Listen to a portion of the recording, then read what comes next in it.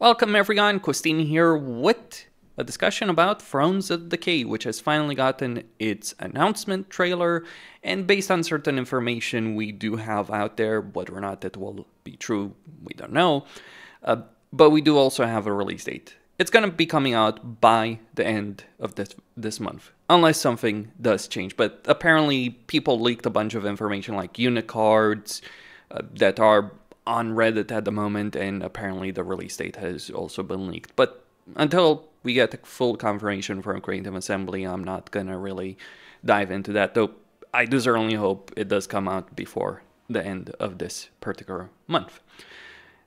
But let's talk about what they're adding in Thrones of Decay, and I want to start this by talking about the value proposition. So they're changing the way they're doing DLC pricing, and the way they're doing so is that they're going to split the DLC in 3 parts.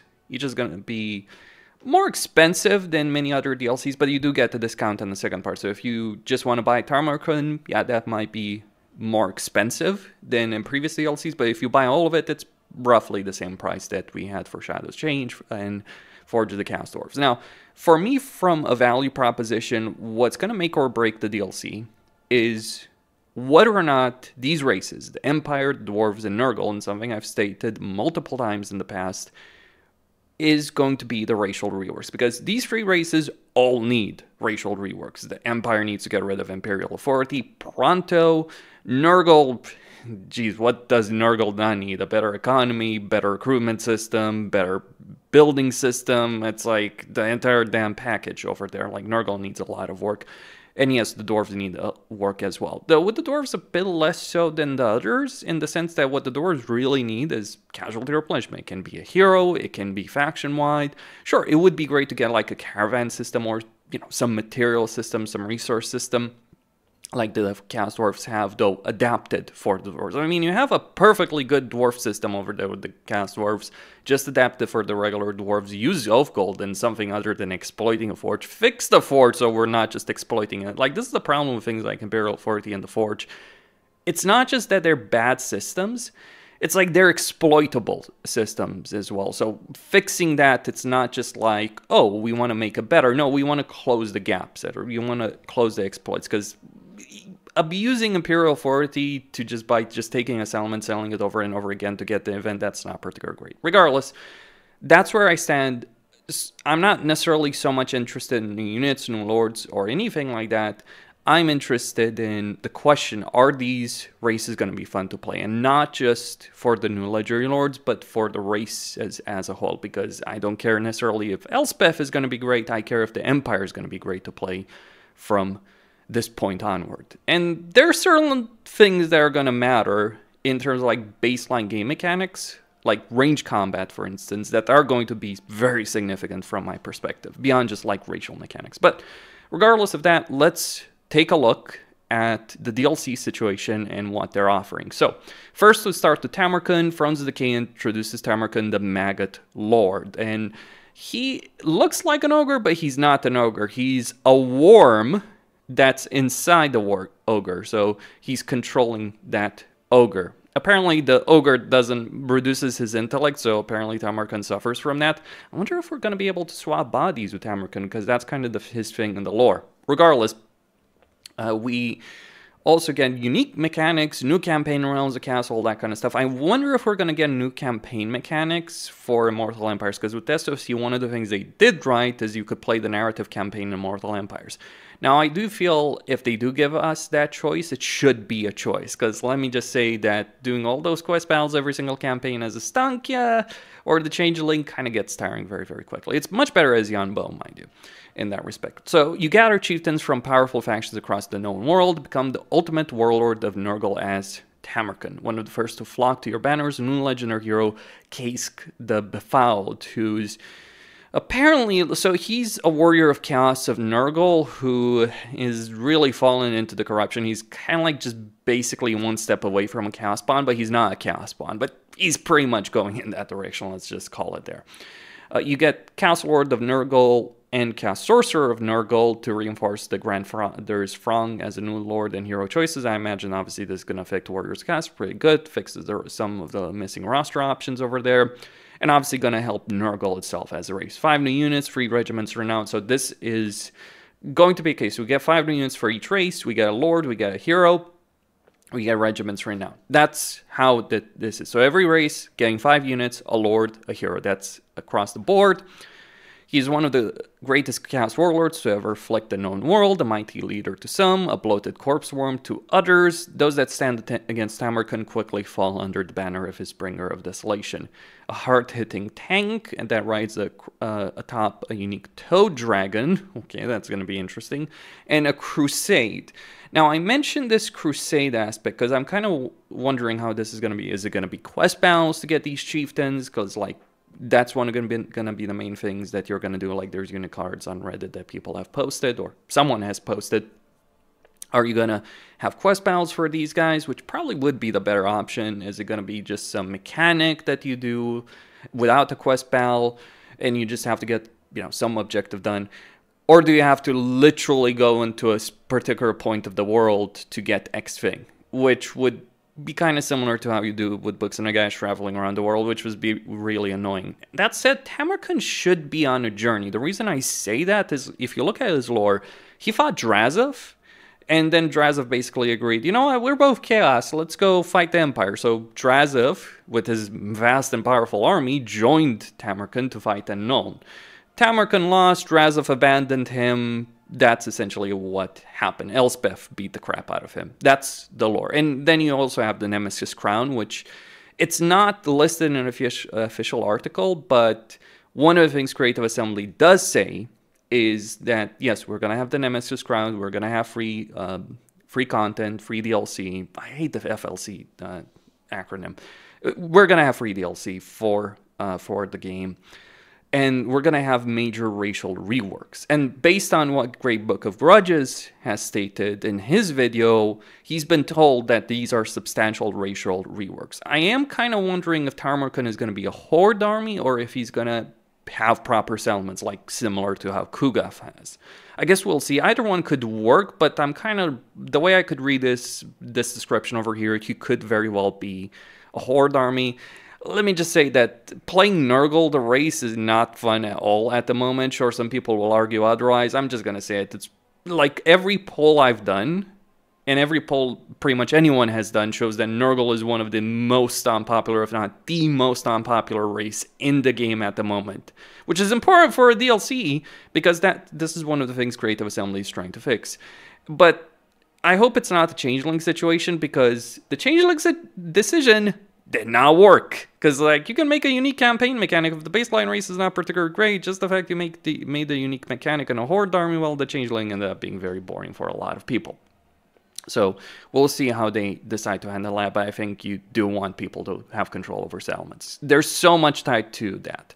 Then you have Malachi, who may also be a horde faction. So Malachi, Mykonson, a Slayer Engineer. Now, he's a lore character, friends with Gotrek and Felix, and I do wonder with this campaign, because we did see Gotrek and Felix in the trailer, what I am very much wondering in this particular campaign, could we potentially get Gotrek and Felix permanent as proper heroes, or a lord for Gotrek in a campaign, as opposed to them just being temporary, because I think it would very much suit Malachi's campaign. Or maybe CA is saving that for later. I want to bring up something very interesting about Malachi. So you got the Spirit of Grungni, which is a massive thunder barge. Like, thunder barges are big. Like, pretty big. Spirit of Grungni is not like a Zeppelin. It's kind of like, I don't know, a flying fortress, essentially, of a power. I don't think we necessarily saw it in the trailer. I'm curious if we're going to have it available in battles, or if it's just going to give army abilities. I'm really curious about that. But the way I'm reading this is going to probably be, you may not be a horde army, but you're certainly going to have mobility. Now, interesting thing about Malachi is that he, Gotrek, and Felix, they just kind of went on a tour of the Chaos Wastes using the Spirit of Grungni. The way they did that, the way it's explained in the lore, unlike in the game, the Chaos Wastes is supposed to be an absolute nightmare to navigate. Demons, craziness, and all that. But they flew above it.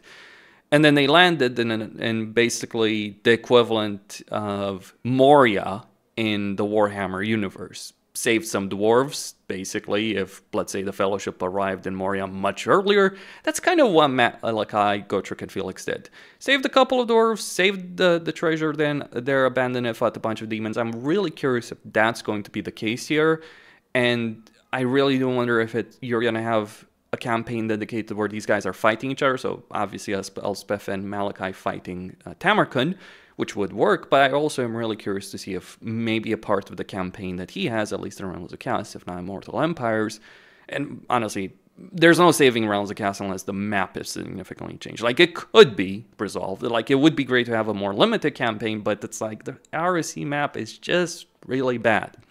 So, really curious about that, because I think that would be an epic journey. So we get the Spirit of Grungni, Mobile Workshop, Transport Vessel. Okay. We're going to be constructing stuff over there based on looks of things. We get Gargrim, Iron Fist. This is Ungrim's son, who basically wanted to end the Slayer curse, or the Slayer debt, not curse, the Slayer debt that his entire family line owed. And so he became a Slayer to basically wipe away the shame. He died, and then Ungrim took another Slayer oath. So mission accomplished. Mission failed successfully, I suppose, because Ungrim took an oath, another Slayer oath, after he died. Storm Chaos and times all that. And yeah, 5 new units, generic lord, generic hero, and further 3 regiments of renown. And then it's his whole Slayer story. So he's an engineer with a freaking shotgun that's also a Slayer. Now, he's a ranged support character, which is very questionable from my perspective. Let me explain why. The way virtually every hero, range hero and lord works right now, unless they're on a mount, and I'm not sure he's going to have a mount, maybe he'll be flying around that Thunderbudge, which, whatever. If that's the case, it's like, he's not a hero in combat, he's basically a freaking death machine in the skies. That would work. But the problem with them on foot, and this applies to every hero and every lord, Alif and all that, is that in Warhammer 3 especially, not Warhammer 2, in Warhammer 2 they work a lot better, but on foot, they struggle so much to get a lot of shots off. When they do a lot of damage, but in mobile battles, in engagements with close lines, it's really difficult for them to do any damage, so that makes them kind of useless. This is not the case in Warhammer 2. Like, play Warhammer 2 as a Leaf and R, you'll see the guy just smashing things. And of course, he's less effective if he's trying to shoot behind the lines, but he can. Whereas the problem in Warhammer 3, the way range combat works, that limits it. This is going to be very important for both the Dwarves and Empire. Are Creative Assembly going to fix the range combat? Because it is pretty broken right now, and it has been broken for a long time. I think there was a portion of Warhammer 3 where it worked better, though maybe a bit too broken, and then they backtrack on that, made it far worse. Like, I just gotta say it, the way the range combat feels, the way units can shoot. Yes, there's friendly fire in Warhammer 2. I'll take the freaking friendly fire in Warhammer 2 versus, like, my ranged units and heroes and lords especially not doing anything. It's especially bad, as I stated, for lords and heroes. Like, if I'm playing on a Leaf on R campaign, I'm not relying on a Leaf on R doing any freaking damage in battle. At best, I'm using him as a distraction, running around the battlefield using his clone, his shadow clone, to do something. And that's kind of the problem that you have, especially if he's a shotgunner, because that's where we're going to get into the units, because we know what units are going to be coming out. We have the unit cards, we also have their names. But I guess we'll see. So we're going to have 9 unwinnable battles and fight when mighty foes. So I'm guessing there's going to be some quest battles like that. And to atone for sins, he sees it as an opportunity to learn new tricks, advance his equipment, and crush all that stand before him. So maybe unit customization over here. That's kind of how it sounds like over here with Malachi. A mobile recruitment base. Whether or not you have settlements or not, that's the question. But probably individual unit customization. I'm kind of reminded, like, I wonder if they're going to take a similar mechanic to what Fraud has for Skaven, great mechanic, by the way, and just give it to Malachi. Now, some people are going to cry foul if they do that, but I'm like, it's a great freaking mechanic. They should use it for more than just one character. Like there's so many great mechanics that only apply to one legendary lord or another, and it's like, why don't more use them? Like, I understand uniqueness, I understand, like, making DLC worth it, but I do feel like these kind of mechanics should be more widespread. That's my personal perspective on the subject. I know some people are going to disagree, but like, I would like some Like, I would like more people to have, like, Fraud's customization, obviously adapted for the race we're talking about, right? As opposed to the mutation, like, just better equipment, for instance. And I wonder if this is going to apply to the dwarves in general to some extent. And then we have to talk about Elspeth. And for the Empire, we have Elspeth von Draken, who's kind of cosplaying as Catherine in some way. That's how people have described her to an extent, in terms of how she looks. So, a new legendary lord for the Empire, usable in both RC and Immortal Empires. Sorcery, wisdom with new lords, heroes, and units to enhance your campaign roster on the battlefield.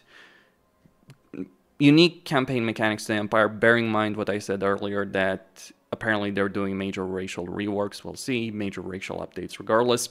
Substantial ones. So you embrace the strength of magic and gunpowder Null's Imperial Gunnery School. You purchase exclusive and powerful units by unlocking the Amethyst Armory. That reminds me of kind of like the Tomb Kings mechanic, where you can kind of get like some unique units, or maybe really it's kind of similar to Ekekla, I suppose, or a crossover between the two of them. Like, you know, you get certain upgrades, you get a couple of unique units like that. That's what you do in Ekekla's campaign. Great mechanic, should be used more. Hopefully that's exactly what I'm referring to, what they're referring to over here.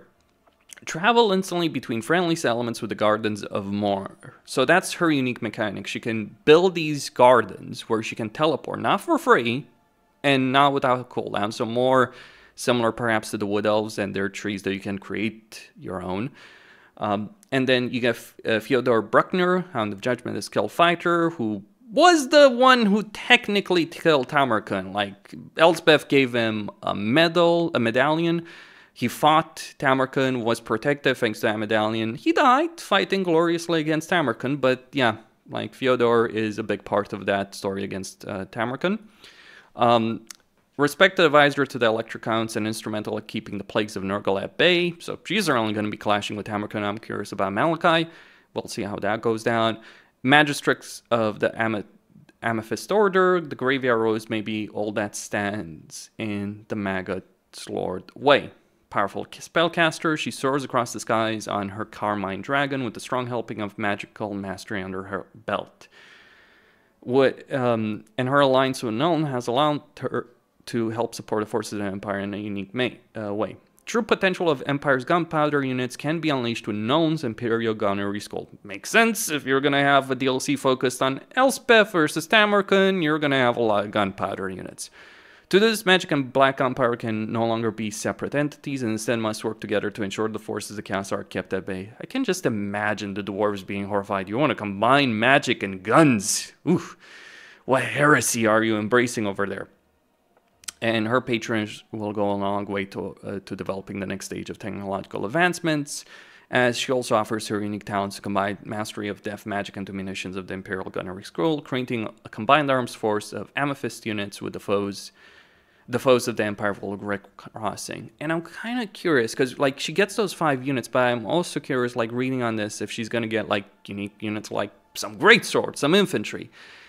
Because we do have the unit roster for stuff. It's been posted all over the place, but I'm going to use PC Gamer's article over here. So let's first talk about Nurgle. So the Maggot Lord gets Kaz the Befouled. Talked about him, basically a Chaos Spawn, or more or less. Though not the spawn, kind of between a Warrior of Chaos and a Spawn, the way I'm reading his lore. Chaos Lord, Chaos Sorcerer, Plague Ogres, Rot Knights, Toad Dragons, Pestigores, and Bile Trolls. So, Trolls of Nurgle, Gores of Nurgle, Toad Dragons, Rot Knights, and Plague Ogres. So Plague Ogres, what's interesting, they're not just Ogres of Nurgle. There's also a Great Weapon variant, which is pretty interesting to consider, because consider Ogre builds for the Ogres. One of the problems they have is they don't have a Great Weapon variant. Maybe an idea for a future DLC or free DLC or whatever. But Plague Ogres, and we know Epidemius is the free stuff. Like, that's what people have stated, by the way, including certain YouTubers. So I'm not, like, I don't actually know what's in the DLC, like, beyond the articles, just pointing this out. But Plague Ogres with the Grey Weapon variant, yeah, that's going to be pretty scary. I mean, Ogres obviously do have a two-handed weapon variant, but it's still for units, kind of expensive. But imagine Ogre Bulls. That would be a really cost-effective unit. So, maybe you won't rely on Chaos Warriors and Nurgle will grade weapons quite as much. We'll see. And also the one benefit about this, like, Ogres have Wall Breaker, right? So understand the potential here in a campaign. You have a unit that has Wall Breaker, opening fronts, and that's really, really damn powerful. And of course, Trolls are also really good for sieges, so Bile Trolls, even better, especially if they have stronger leadership than regular Trolls. But then we have Malachi over here. So Dwarves get Demon Slayer, Dragon Slayer, Doom Seeker, Goblin Hero, Thunder Barge, Grudge Raker, Thunderers, and Slayer Pirates. So you get several units of Slayers. Like, this is not the Engineering DLC for Dwarves. This is the Slayer DLC for Dwarves. And I really wonder, with this unit list, Hero and Lord, whether or not this is really going to make Ungrim actually good. Because Ungrim right now is the worst Dwarf Legendary Lord to play. But because Slayers are just not worth using in a Dwarf army. Essentially, Quarreler Grudge Thrower combination is so much better than anything else that even for Ungrim's own personal army, you don't give a damn about Slayer. They take too many casualties, you don't have good casualty replenishment. I mean, Ungrim does have better casualty replenishment, but why would you get Slayers? You get better auto resolve with Quarrelers, you get much better battle result with Quarrelers, you take far fewer casualties with Quarrelers, you have a lot more flexibility than with Slayers. So I'm really, really curious to see what they've done with Slayers and if these new units are really going to help Ungrim out in a particular fashion. Now, Demon Slayer, like, you gotta understand the tiers of Slayers. You got some of the lowest tiers of Slayers, things like Troll Slayers, then you get things like Giant Slayers and all that, Dragon Slayers, Demon Slayer. Gotrek is a Demon Slayer. Well, he is the Demon Slayer. So Demon Slayers are absurdly good Slayers. Like, they're nigh on unkillable. So I'm kind of hoping the Demon Slayer is going to give Ungrim in particular, and I'm wondering if he's going to get better faction effects for Slayers because he doesn't have them. But one of the things that a Demon Slayer Lord could give would be like various benefits for Slayers, in particular things like physical resistance, not armor, physical resistance. Like, you consider the Savage Orcs Orzak has. You can get physical resistance for them in his army, which is kind of the way this should be handled. Like, Slayers, yeah, they shouldn't wear armor, lore reasons, but they shouldn't just die on the battlefield. They should be really, really hard to kill, actually. Despite the fact they're not wearing armor, it's not like Slayers just die en masse. That's one of the problems with them. So hopefully a Demon Slayer will provide that. Hopefully Ungrim will provide that. Or maybe Demon Slayers could use some combination of Journey's End, Ward Save, Physical Resistance, one of those things, right? I guess Ward Save would make sense, right? Doom Seekers, we'll see what kind of unit. They are a Slayer unit based on the unit cards I've seen. Certainly Slayer Pirates. So Slayer Pirates are one hand and pistol. That's what Slayer Pirates are. I kind of wonder, like, I haven't read the lore on these. Like, I know there are Slayer Pirates. Probably that freaking fleet of Barak Var is going to get a lot of these guys. But I'm kind of wondering, how do you justify being a Slayer Pirate in the lore? That's just, I don't know. Regardless, Thunder Barge, yeah, flying airship with guns. So think of what Cafe has, just put that. Now, the thing I'm reading a lot here, though, like, some of the units that you have in the DLC seem like very high tier units. I'm hopeful there's going to be some stuff that's accessible earlier on, even in limited quantities. This is what I like about the Chaos Warriors. You can get some really powerful units early on in campaign, but they're limited in capacity. And later on, you can get as many of them as you want. Getting them early on is good because it's really the early game that's the meat of any campaign on any difficulty. That's where the most challenges. So I'm really hopeful that they just haven't had I really hope they haven't just added a bunch of tier 4, tier 5 units, because that's going to suck. I mean, obviously some of these things are going to be tier 2, tier 3, but all the same. Grudge Raker Thunderers. So these guys are the equivalent of blunderbusses. So Castor blunderbusses for regular dwarves. Now, some people, like, I was reading comments on Reddit, and I do hate that Reddit meta, to be specific, but some people were saying things along the lines, well, I wouldn't recruit any other unit. You would. Like, you don't go with blunderbuss, just pure blunderbusses in Chaos Dwarf campaign. It's not just because of the unit capacity. It's not effective. Like, the Quarreler Doomstack, like, if I had Quarrelers at Chaos Dwarfs, I would not get any Gunpowder unit, to be blunt about it. Like, Gunpowder units suck right now in Warhammer 3. Or I'd get a couple. Like, that's the thing. Like, when you're playing a Dwarf campaign, you might get a couple of Iron Drakes, a couple of Thunderers. That's what you're going to do with Grudge Rake Thunderers. You're not going to build an entire stack of them. You might, but it's not effective. It's more effective to have a lot more armies and get Quarrelers because they can deal with the vast majority of threats.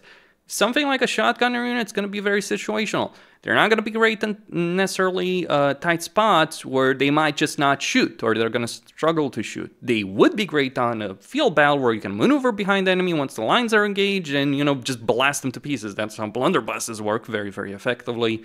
But yeah, it will be a great unit if they're a shotgun or thunderer, like the blunderbusses basically.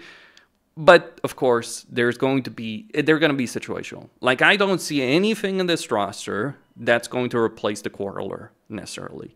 You might have the possibility of going full-on Slayers, especially as Ungrim, assuming he gets better faction effects and all that. But still, like, I'm not seeing here, like, unless they make some major sweeping changes with the way Slayers work and the way casualty replenishment works, and even then, even if casualty replenishment is given to dwarves, you still wouldn't necessarily want to go full on. Though it will probably, like, all the stuff they're adding here will make a melee army, a Slayer army more viable, don't get me wrong. Like, just the variety of units gonna work fairly well. And then we get Elspeth stuff, so beef up units with upgrades and powerful abilities, okay. All they need to do is deal damage. They'll learn schematics that can be swapped for boons, so it'll be interesting. So unit customization over there. Like, if we read over here, so Malachite seems like he's gonna have his focus is gonna be upgrading the warship based on what PC Gamer is saying, based on the informational package they got from CA, whereas Elspeth is probably going to be more about the individual unit customization. Bit weird, probably should be the other way around, but regardless. The Empire gets Master Engineer, Marienburg Landship, Steam Tank Volley, Null Ironsides, Hockland Long Rifles, and Knights of the Black Rose. Okay, so we get a ranged Gunpowder Hero, a ranged Gunpowder Lord, a Landship, a Hellblaster Volley Gun attached to a Steam Tank, 2 individual units of handgunners, basically variants of them with different strengths, all that, and Knights of the Black Rose. Let me say this. Like, I pray there are significant changes in the way gunpowder units work in this, because, like, obviously an engineer hero is going to be great, right? Mobility. Like, he's probably going to get mobility, right? Like, I'm wondering if the Dragon Slayer is going to have casualty. He should, or there should be a campaign mechanic whereas dwarves can get casualty replenishment, how Chaos Dwarves work. Like, Chaos Dwarves don't have casualty replenishment from a hero, they have casualty replenishment faction-wide for various benefits. Research tree, all that kind of stuff, that they can access pretty quickly. But I really, really do wonder with the Empire, like, I really hope gunpowder units are going to work a lot better, because, ooh, you added 2 new units of handgunners, you've added an engineer hero, you've added a master engineer, and also, like, a lot of the stuff, like, especially for the Empire, really seems focused, like, on tier 4, tier 5. Who knows, maybe they have redesigned the Empire building tree so you can actually get things like cannons at tier 2, which you should. Maybe you can get handgunners earlier on. Maybe you can get like steam tanks earlier on, because, like, just having a lot of this seems like tier 4, tier 5, to be quite blunt about it. At least the way the Empire is working right now, that's where they would fit in. They can change that. I assume they will. Like, you look at Shaz to change, one of the things that's great about Shaz is change. A lot of the stuff that they did add there is actually accessible during the course of a campaign when it freaking matters. Not later on, once you've won the campaign and are just grinding for the victory conditions. That's one of the things I would say. So maybe they changed that. From my perspective, I don't know how the landship is going to be. People are speculating on this particular subject. There's a melee unit, there's a ranged unit. Wait, no. I'm kind of wondering if they decide to add it because, you know, Mandalore Gaming made that point in his Warhammer 2 video. But I don't know. Like, maybe that's something they wanted to add for a while. A lot of people have certainly wanted that. A landship is essentially a steam tank that Marienburg made. It's not as good as a steam tank, but steam tanks are supposed to be very rare. So maybe a land ship is a tier 4 unit as opposed to a tier 5 unit. Maybe they just work as a lesser version of the steam tank, but just more available. Steam tank with Hell Blaster volley gun on it, really good. Like, I don't use steam tanks in a campaign pretty much ever. They're just not, like, they're good at surviving damage, but they just don't do enough damage when I need them. If I want an artillery piece, I can get much better artillery pieces.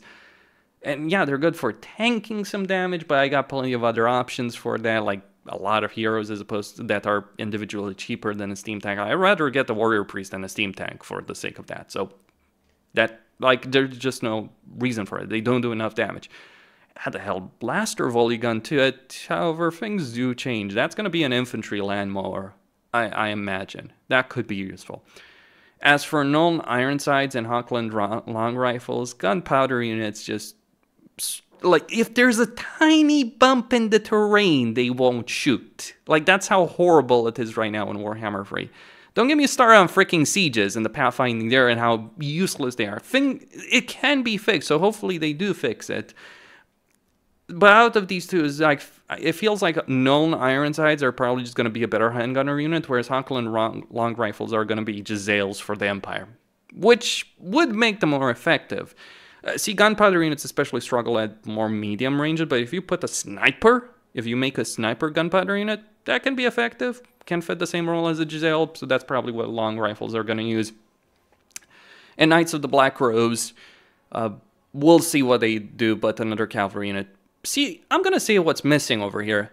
Infantry units. Now, it's likely, based on what we're reading over here about Elspeth, that she will be able to make better infantry units because of all her upgrades. But one of the significant issues for the Empire, their entire melee infantry line is freaking terrible, one way or another. So everything including spearmen, swordsmen, halberdiers, are useless. Spearmen, because they don't do damage, they don't have the survivability, they'll just break. You have no reason, you should never recruit them. Recruit crossbowmen, recruit archers, recruit everything else. Get hero capacity. What about greatswords? Those are decent enough. Yeah, but they're more expensive than better and cheaper. Like, they're annoying to recruit because you need multiple buildings. They're more expensive than other units that are even stronger than they are and cheaper than they are, significantly cheaper than they are, depending on what you are, more readily available. So that's the problem. Like, spearmen with shields are good for flank protection. Halberdiers can be good at that, but they're just, again, too freaking expensive. Like, essentially, like, to give you an idea of how crap halberdiers are for the Empire right now, or all the infantry units of the Empire are right now, every single one of them loses to the new Kislevite warrior unit that was added for Shadows of Change for Kislev. And that's a tier 1 unit you can recruit from every settlement. Every single one of them. Maybe, zealots, maybe. Depends a bit on the leadership, but they probably lose to that. Every single one of them except greatswords. And it's not, and greatswords, yeah, they'd win. Sure, they'd win. They're a much higher tier unit. They're a tier 3 unit that requires an extra building to recruit, so they should win. But it is a problem. So I understand. Look, I get it. It's a known-focused DLC, so that makes perfect, logical sense for known to have, for a known-focused DLC to have focus on gunpowder units. Problem is the way gunpowder units work. Hopefully Creative Assembly fixes that. If they don't, we'll see how that works. We will see.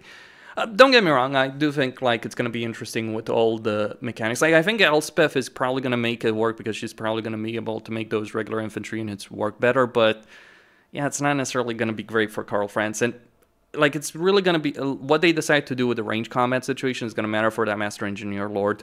Like, if I'm a player, like, I just want to give this point. If I'm a player, I want the freaking reason as the Empire to recruit something other than Archlectors, because there's literally no reason to.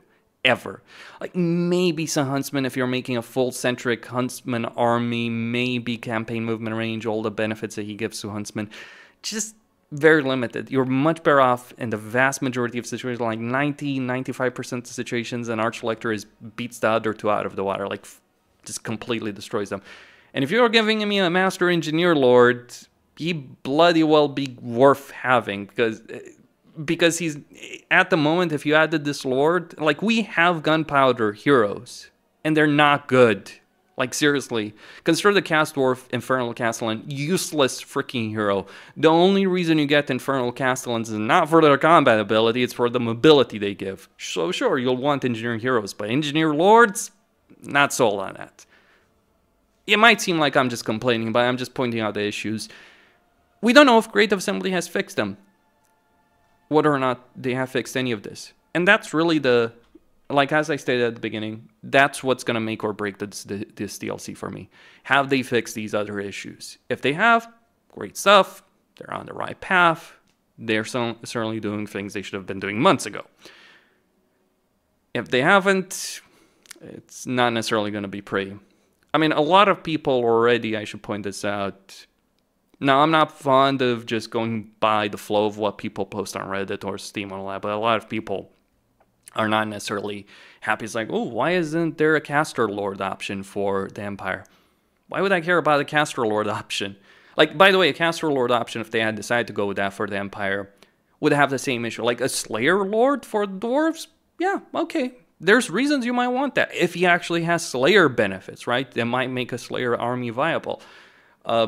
Cast Lord option for Nurgle? Okay, works perfectly fine. But an Engineer Lord... Yeah, but what about Mage Lord? Why wouldn't that be better? Because you can get magic. You can get plenty of magic in an Empire campaign. You're not suffering from mages, I'm going to tell you that. The problem with the Mage Lord is that, yes, the magic is obviously powerful, but if you have plenty of magic and the Empire does have plenty of magic capacity, I mean, it could be useful early on in a campaign, but then I gotta ask, well... An Archlector, the reason Archlectors are so good is because they're kind of a magical lord themselves. Like, they're pretty good in melee. They have abilities that are really solid and don't cost any of the precious winds of magic.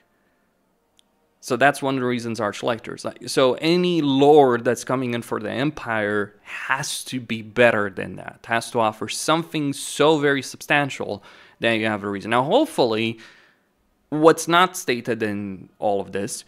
But what I hope is that they've actually changed all of the hero... well, sorry, not the heroes. All their lore choices for both Empire and Dwarves in a way to make all of them good. Because right now, you don't care about anything other than Rune Lords for the Dwarves. The other choice, like the Dwarf Lords, are not good.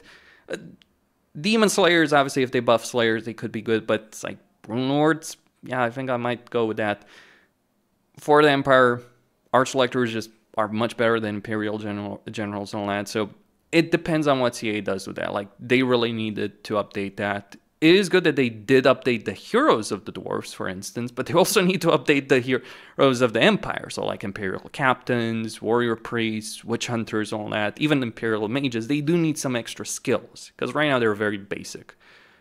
But yeah, I mean, what they're showing, like, I just want to finish this. What they're showing is not bad. Like, I think it's fairly solid.